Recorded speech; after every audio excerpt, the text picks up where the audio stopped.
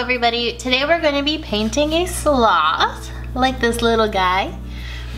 The colors we're going to be using today are Phthalo green, Cobalt blue, burnt umber. This is a color I've made mixing burnt sienna, burnt umber, yellow, and white and black.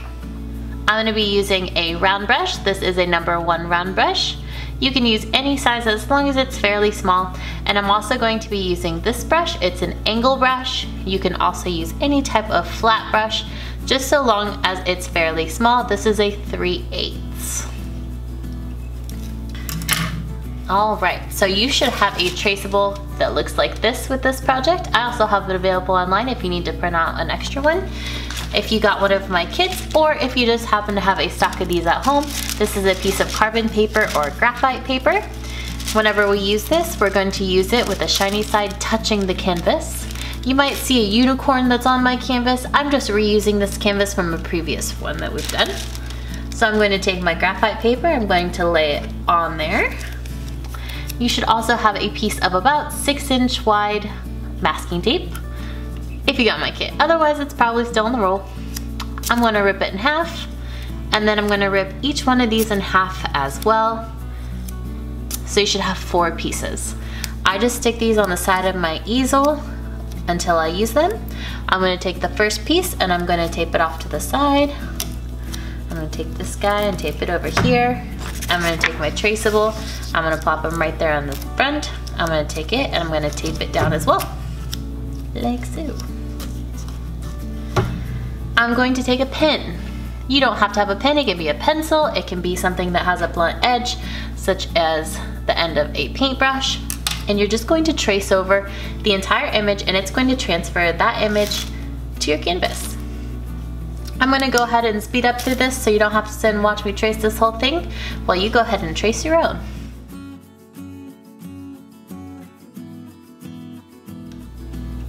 All right, I've traced my entire image. I'm going to check it by just peeking behind and making sure that everything transferred. It's okay if you went outside of the lines a little bit because the paint will cover up all of your lines anyways. And it looks like I got everything. So once you've made sure, you're going to just take your tape, and I'm going to remove them both at the same time. I'm just gonna peel it off, and your image should be on your canvas. And I'm going to set this off to the side because I don't need it anymore. What we're going to do first is we're going to paint our background. That way, if any of our background gets on top of our sloth or our tree, we can cover it up here in a minute. The colors that we're going to be using for our background are going to be Cobalt blue and Phthalo green. The idea that you want for the background is to make it look like there's a blurry tree and leaves behind you with some of the sky that's shining through a little bit.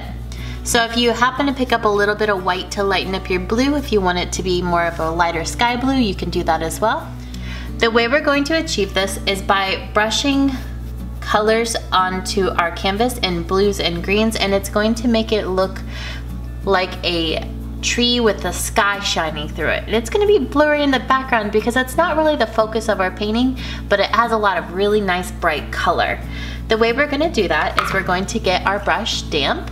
We're just gonna grab a little bit of water, dab it off so our brush moves nice and smoothly over the canvas. I don't want a whole lot of blue, so that's what I'm going to put in first. That way we can cover up a little bit of it at first because we don't want more sky than we have leaves. I'm gonna grab a little cobalt blue and I'm going to go in one direction this whole time that I'm putting this color on. So I'm going to put streaks of blue. I'm gonna put a little patch there, a little patch there. This is a little gap in my tree. I'm gonna add a little patch there. And I'm just gonna add diagonal patches across my whole background. I'm even gonna come up right to this tree, and I just want there to be blue chunks everywhere. But I want them to all go in the same direction. If you wanna paint your sides as well, you can go ahead and add some of these blue diagonals over to your sides too. You can just make those green later if you want to do that too.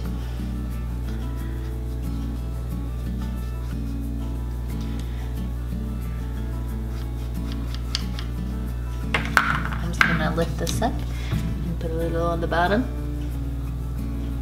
And so it doesn't completely stick to my easel, I'm just gonna rest it on the edge.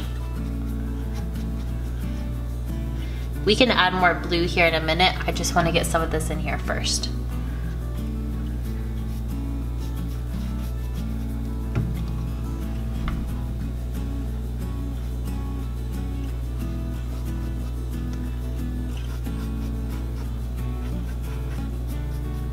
Perfect.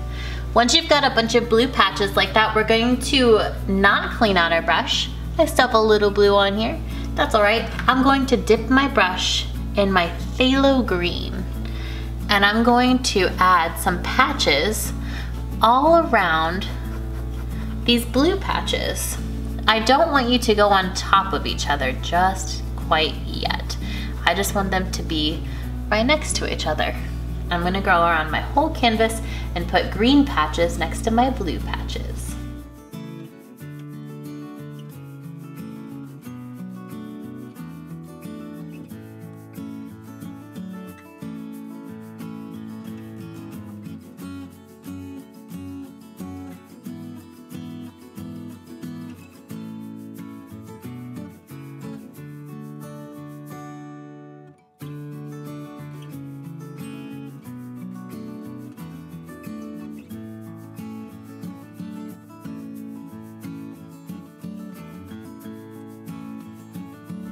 Perfect.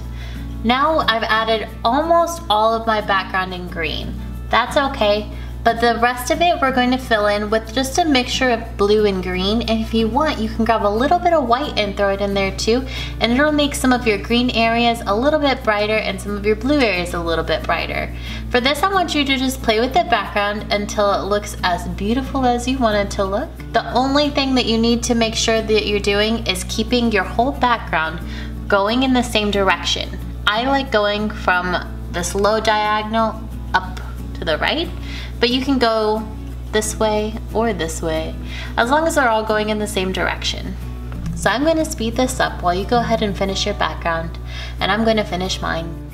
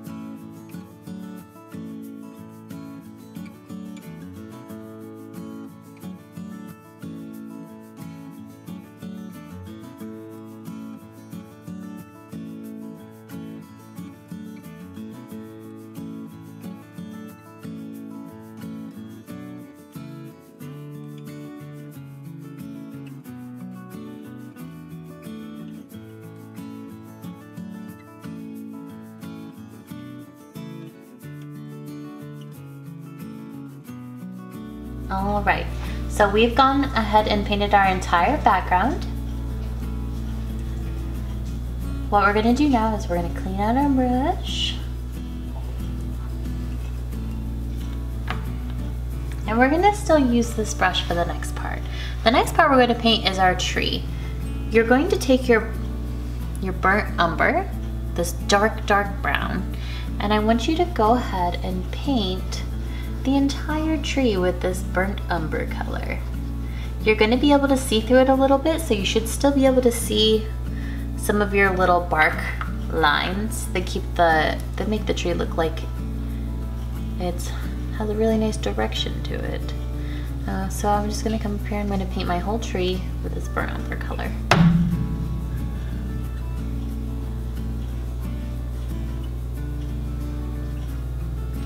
P.S. It's okay if you cannot see your lines through a tree, because they're just guidelines anyways, and we're going to add them in with black in a little bit anyway.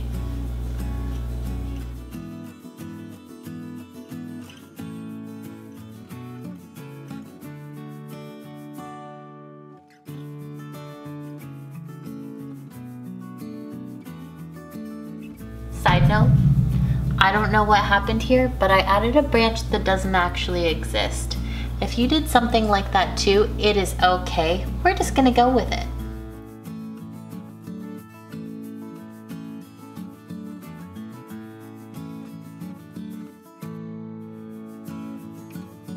Voila! I've painted my tree. It's a little see-through. I've got a plan for that in a little while, so don't worry about it. You can go ahead and clean out your brush. Alright, so the next thing we're going to do is we're going to put the color on our sloth. We're going to switch to our round brush. We're going to want to get it damp first, dab off the extra water, and for the sloth, we're going to use this color that I mixed up right here. You're going to grab some of it on your brush and you're just going to paint the entire body of the sloth. It's okay if you cover up this line right here while you're painting because we can add it back in with darker paint. So I'm going to go ahead and speed this up while I paint the body of the sloth.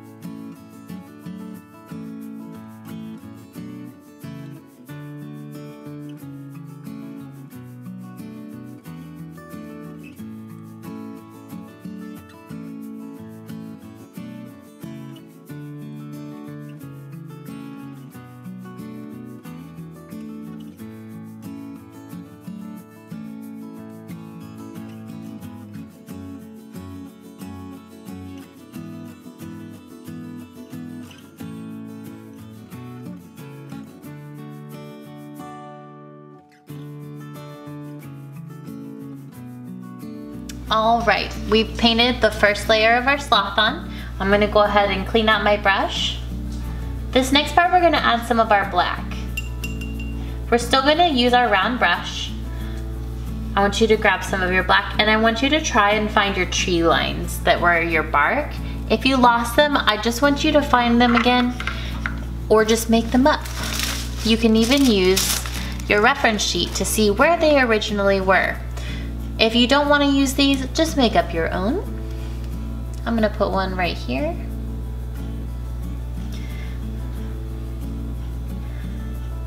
and they all go in the same direction. They don't go side to side. They're only going up and down.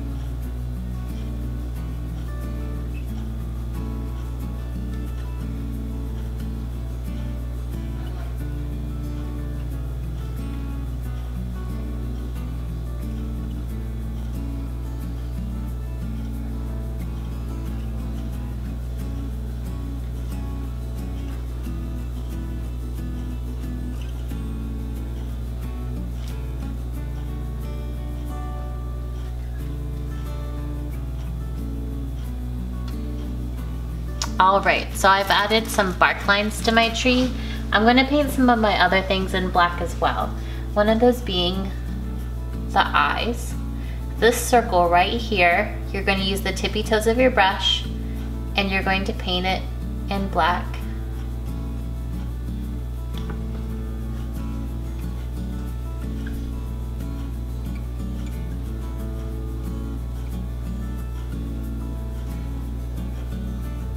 You can also paint your little nostrils in black.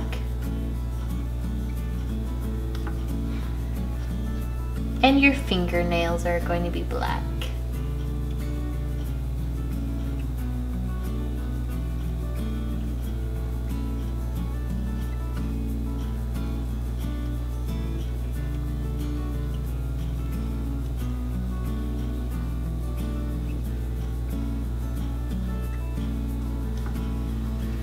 I left a little white space because I'm not entirely sure that I want to make these all black. No, I'll just paint them all black.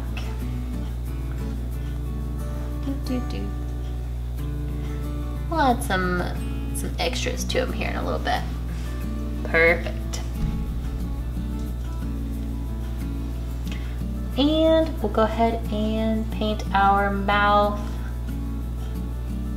Yeah, we'll paint our mouth now.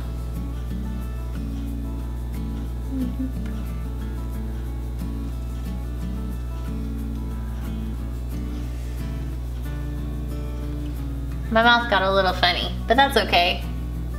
Maybe he's got a funny expression on his face. Very nice. And I'm gonna clean out my brush. He's probably looking a little goofy right now, but that's okay. I'm gonna clean out my brush. I'm gonna grab some of that dark brown, that burnt ochre, and I'm going to paint these areas around his eyes, because that's a very slothy look, to have this pattern of dark brown around their eyes.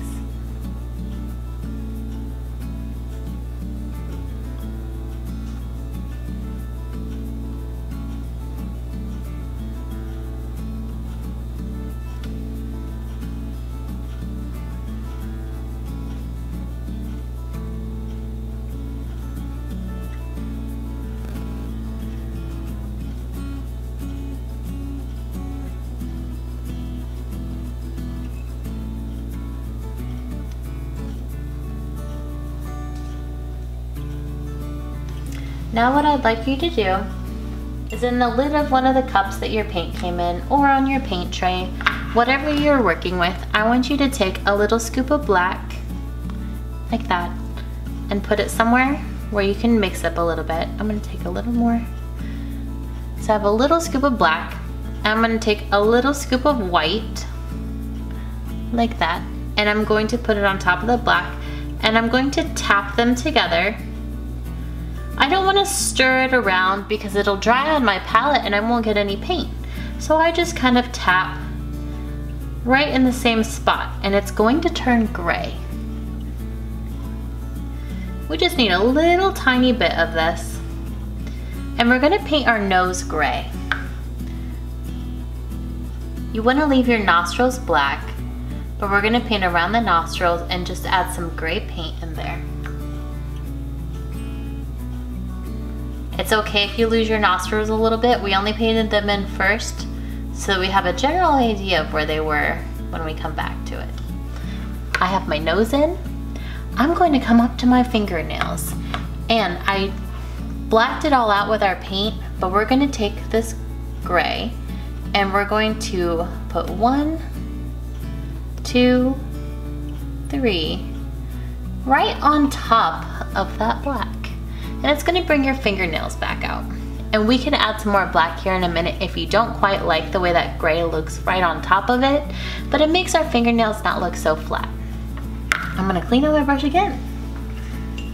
We're going to put a little color on our face now.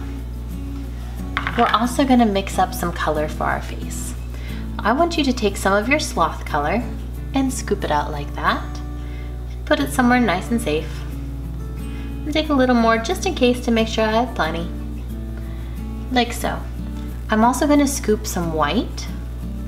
And I'm going to put that white right on top, and just like we did with the gray, we're just going to tap it around until it starts to mix, and it's going to make that color look a lot lighter. Like that. And we're going to paint this on our face.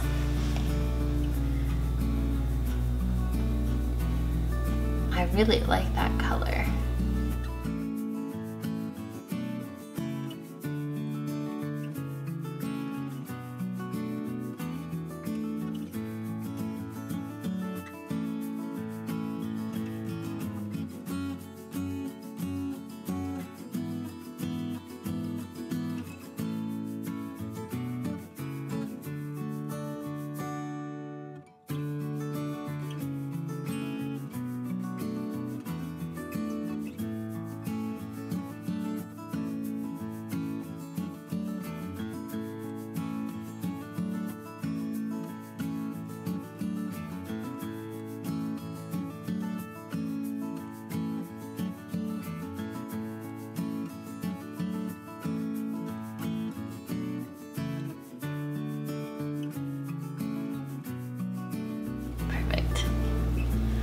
Before we go any further, I want to throw out a couple tips.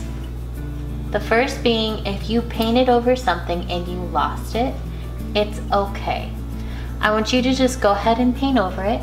You can use your reference that you already have, and you can add it back in once your paint dries. It's not a big deal if you've lost it. If you've painted into a space where you accidentally just got paint mixed in with it, say in my face, maybe I accidentally got a little gray because I mixed in with my black here, it's okay, you can add another layer here in a little bit. No big deal. What I want to do now is I want to dry my painting before I put any more layers on to make sure that everything is nice and dry. I will be back once my painting is dry. All right, everybody, we're back. We're going to be putting on some more layers of paint here to make sure that everything looks nice and rich, unless you like the way that it looks a little transparent, because the tree could kind of look really cool with it being a little more transparent. It looks like it has some texture to it, but I do want to make it darker only because I want it to look a lot darker than my sloth. And my sloth ended up turning out a little bit darker than I liked. So what I'm going to do on my second layer of my sloth is I'm adding a little bit of white to my face and to my fur color before I put it on. That way it lightens up my paint just a little tiny bit, because I think that it blends into the tree a little too good. And that might be a good thing in nature, but not on my painting. Alright, I'm going to take my flat brush and I'm going to put another layer on my tree real quick. If you don't want another layer, you can go ahead and just skip through it. If you do want another layer, you can go ahead and work while I'm working.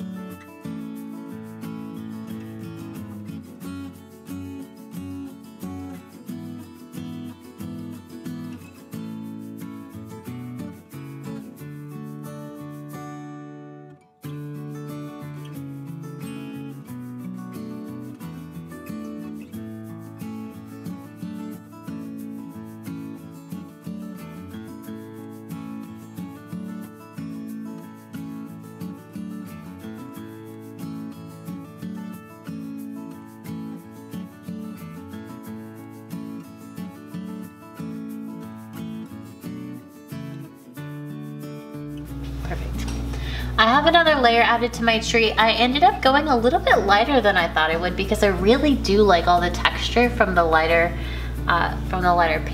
coat of paint. So that's all I'm gonna put on there. I'm gonna clean out my brush. I'm going to add some of my black lines in because I do like those to be really rich. So I'm going to switch to my round brush real quick. You don't have to do this if you don't want to. I'm just gonna put some more black on top of my lines that I already have, just to bring those back out from going over them with brown paint.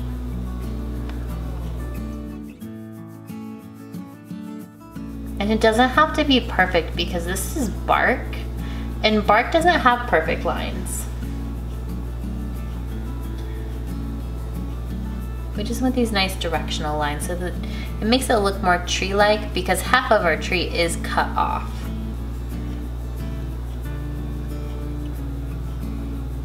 There. Perfect. Alright, we're all done with that. What I want to do now is I want to add that second coat to our sloth. I'm going to start with the body first. This time I'm going to use my flat brush because it does go a lot faster. You can keep using your round brush if that's the one that you feel more comfortable with. And again, I mixed a little bit of white with my face color in my fur color because I want to see what it looks like a little bit lighter, because I do think that's a little bit too dark. So I'm just going to mix up some white in there. I just do it off to the side, and I'm going to add this. There we go.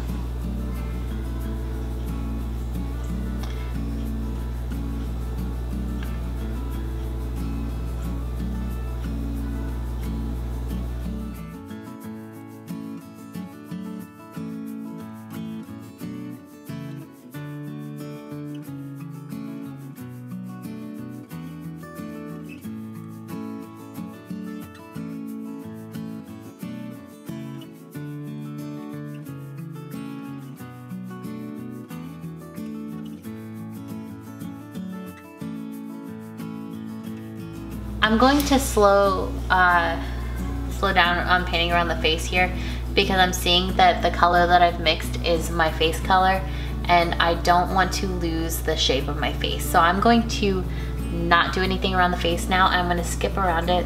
This is just kind of the nature of painting sometimes. It's not perfect. I could just erase this video and just make it over and pretend like it didn't